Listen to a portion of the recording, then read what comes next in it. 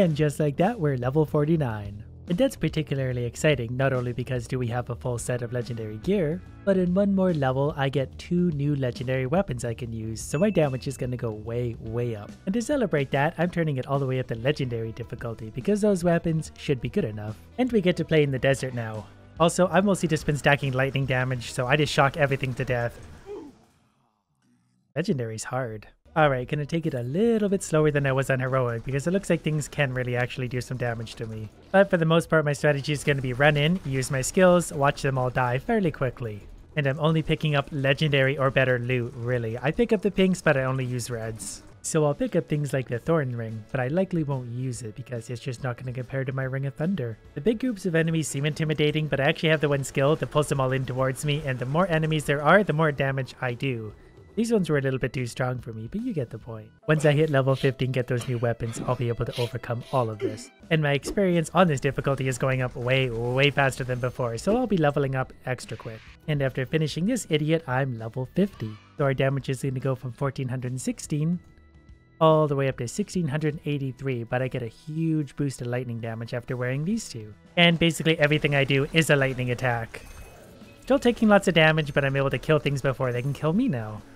And we just found another legendary claw. And I didn't notice it first because it blends in with the desert, but there's another legendary claw right here, so I just found 2 new legendary weapons. And while both of these two would be a slight increase to regular damage, I'd be losing out on all that lightning damage that I need, so they're not worth it. Don't worry, at the rate it's going now, I'll find new and better items before you know it.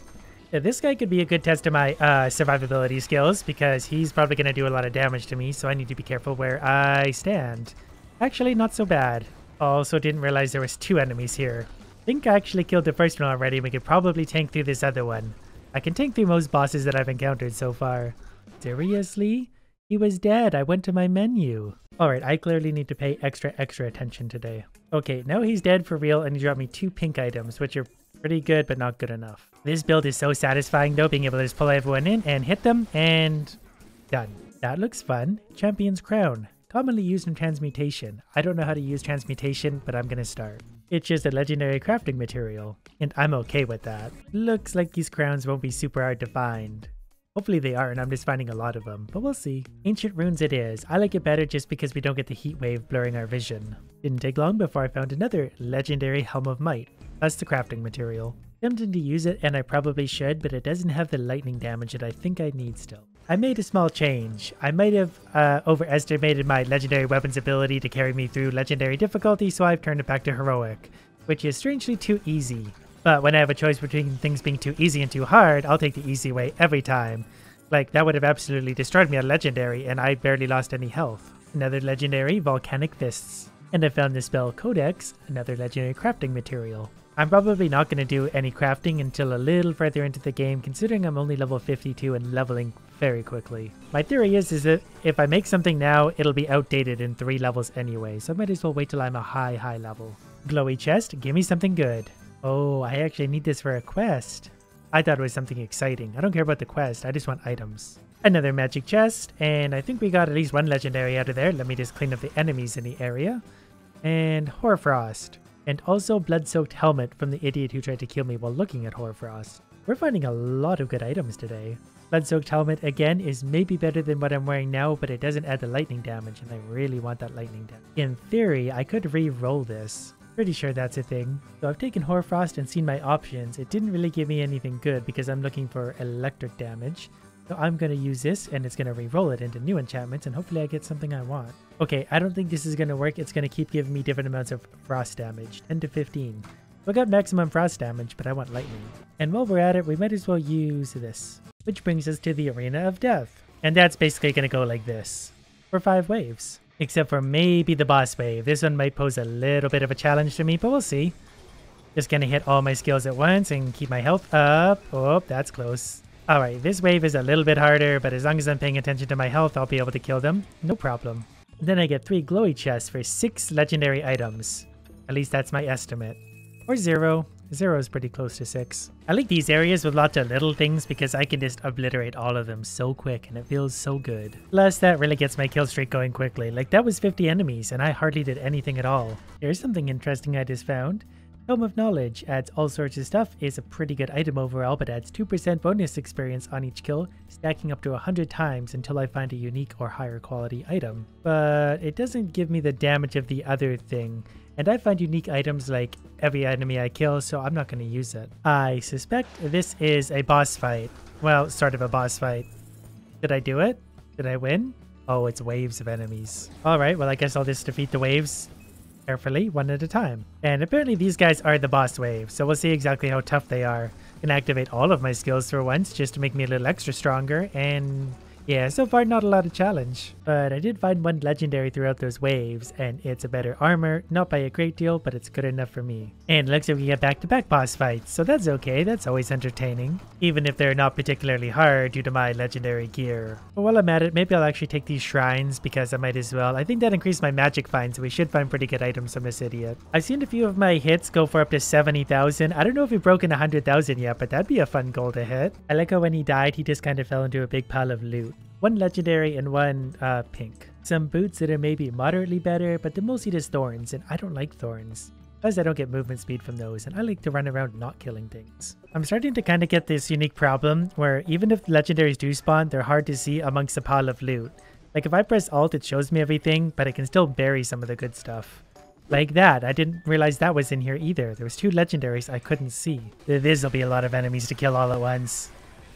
This feels good. As I find my way into a new area, I think it's time to go back to the shop and sell some stuff. And here's how we do it. Sell everything, pink and below, which leaves only the legendaries that I probably missed when I picked them up. Like this one, a Spirit Vest. Power 680, which is stronger than anything I've found so far, but it also adds 13% lightning damage, so that's way more damage for me. And we already have another boss fight. Okay, I guess I'll just sit here and take that. Oh good, I brought friends. I do more damage this way anyway, so thank you for that. Your friends are dead. This one has some knockback, which is annoying, but for the most part, I'm just going to sit right here and tank through it. Just about done. It's a bit of a longer fight because it has a lot of health, but it also can't really hurt me, so this is easy. And there we go. It's dead. Anything legendary? Supernova. That sounds like it could be fun. It could be. All Nova skills deal 43% increased damage. I don't think I use any Nova skills, though. So I'm just going to continue on with my lightning strategy, because if it isn't broke, we're not going to fix it. I think I just got really lucky, but here's another boss already. Oh, I need to find a key in the Lost City first. Of course I do. Just found a legendary prismatic star. Can be transmuted to add a permanent star socket. Interesting. I found the Lost City. Pretty amazing they're able to put the whole thing in this one little box. One of these statues was kind enough to give me a legendary called Crown of Storms, so as soon as I'm done with these idiots, I'm going to look at exactly what that is. This does not so much lightning damage. Tempting to use just based on its other stats, but I'm gonna wait because I'm clearly not lacking in power anyways. And that looks like it's gonna lead us right into the next boss, which so far is a tentacle. There's the rest of the boss. That's who we were looking for. I have 6,007 health and my health is barely dropping through all of this, so again, I'm just tanking through it. When did I hit level 60? Seriously? I know it wasn't the hardest boss, but you could at least give me something pink. Now I'm in an annoying dark cave where enemies slow me down a lot. And a legendary necklace, Gornak. It has a power of almost 800.